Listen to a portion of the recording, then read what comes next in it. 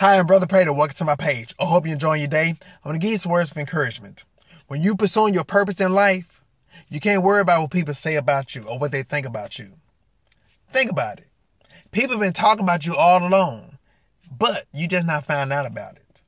Or you just now found out that they feel a certain way about you. So realize this. Think about the timing.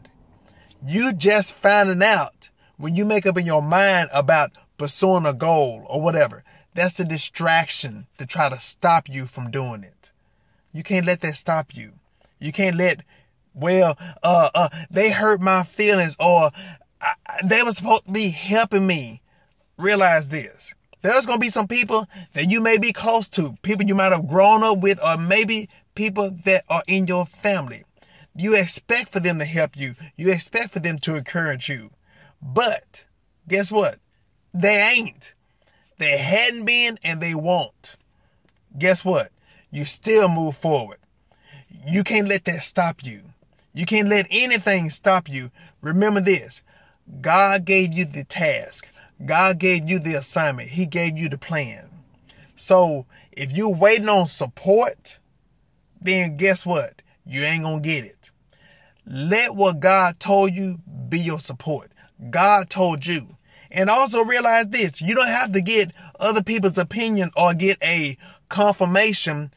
Realize God told you. He didn't tell y'all. He told you. The other people, they weren't in the meeting when God was telling you. When God would give you the plan. When God made provision. They weren't there. God told you. So if you waiting for people to help you or to support you, you go forward. You go forward. And as you obey, God is going to send people to help you. God going to send people even to fund you. But you can't pick people. Because most of the time, the people that you pick are the ones that ain't going to help you. You obey what God told you to do. And as you moving forward, God will send people in the right timing at the right place to help you and to encourage you while you are walking in obedience. That's when your help, that's when your supporters were, and that's where they will be at. As you are walking in obedience. In other words, as you moving forward. But as long as you standing still waiting for an audience, guess what? You won't make it. God has already sent your audience to the place that you're supposed to be at. God already sent people in place. God placed people strategically in the places where you need to be at. In other words, you need to go to them. You need to go to the place that God told you to, and they will be there to help you. Even those people who may have done you wrong, but you still love them. You still respected them. You still pray for them. Those people, even your enemies, God will place your enemies strategically in the place to help you or to encourage you or even to pay for things that seem like you don't even have enough money to buy. God will even have your enemies to bless you. So don't worry about, they were supposed to be my friend. They promised me they were going to help me. Then, don't even worry about that. And also think about this. That ain't your responsibility to worry about it. That's God's responsibility. So you obey what God told you to do. And I guarantee you, listen, I'm going to say this. I'm telling you from personal experience.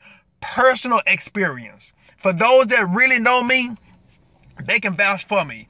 If you don't know who I am, my name is Brother Prater. I don't really talk about my personal life or whatever on my page, but allow my testimony to be an encouragement to you.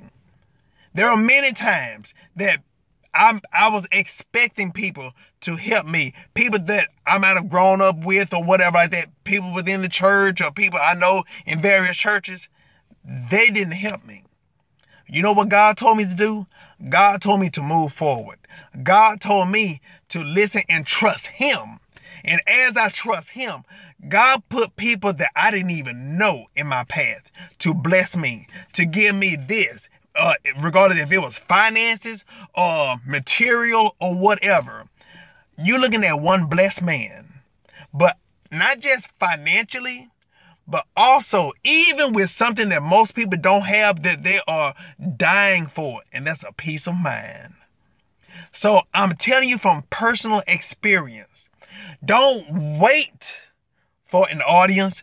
Don't wait for somebody to give you a word of encouragement in order for you to do what God told you to do.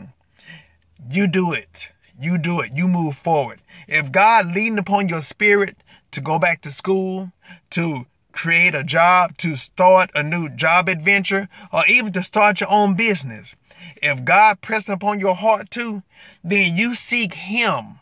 You seek Him for it. You ask Him. You inquire to Him.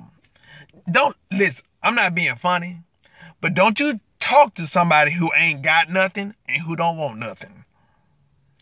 You have the same mind that God gave to those people that's in the Bible. In other words, you listen to God. You listen to God and you listen to the instruction that God gave you, but also you do your homework. You see successful people. You see people who already got their degree or who got their own business and who are going forward. You link yourself with those type of people. Link yourself with like-minded people. People who are trying to go somewhere. But as long as you trying to wait for somebody who ain't got nothing and you expect for them to encourage you, if they can't encourage themselves, they sure can encourage you. So you do what God told you to do and you seek God. Ultimately, you seek God and let God guide you and direct you in the plans and the purpose that He has for you. And if He have given you some instructions, the best thing for you to do is do it. Let us pray. Dear Heavenly Father, we come to you right now, God. Thank you, Lord, for your awesomeness, God. We come to you right now, God. There are those who are watching this video, God, who may need a word of encouragement, God. God, there may be someone, God, who are waiting, God, after you have given them the instructions, God. They may be waiting for something, God. God, let them know, God, that you have already told them what to do and when to do it, and that is now, God. God, we speaking, God, that you encourage those who may need a word of encouragement, God, who may not know which direction to go, God. We speaking, God, that you open up their eyes, open up their understanding, God, and let them know what they need to do right now, God. In the name of Jesus, and stand about everything you stand for, we bind every negative thought right now in the name of Jesus. And we're not using the negativity to defeat us, but we're going to allow that negativity to encourage us and let us know, God, that they may not support us, but God, you will, God. And in the right time, you will send people that will help us right now. And we thank you, Lord, for what you've already done, God. And Lord, we thank you, Lord, for the testimony coming from this, God. And Lord, we speaking, God, that you allow this, God, not just to be a testimony, God,